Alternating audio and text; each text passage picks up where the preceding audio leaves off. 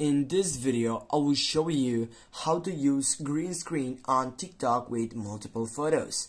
Firstly, you need to open up your create section or the third line with the plus icon right here. Go click on it and simplify. You need to go on that effect sites, which is right here. Yeah, go for that background selection.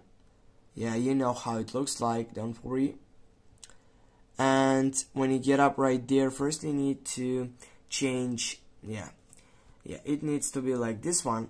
And from now, as you can see, and if you want to take over that selection, you need to simplify, go on upload. Yeah, you can upload a photo which is related into your interest, for example this one.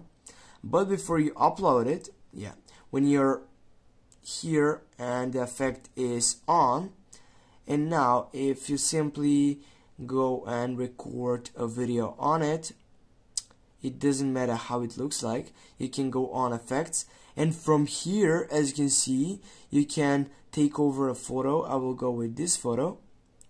Yeah, now I can record again whatever I want. How, the time is not important right now, I'm just showing you how it looks like. Then you can go effects again.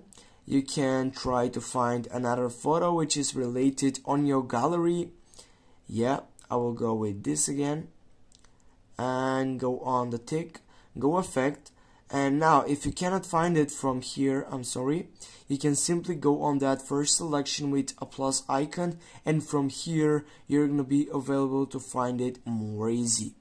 Now I'll go with this photo and I will just take that record again, then go on it to see how it looks like on the full version of this taking green screen on TikTok with multiple photos.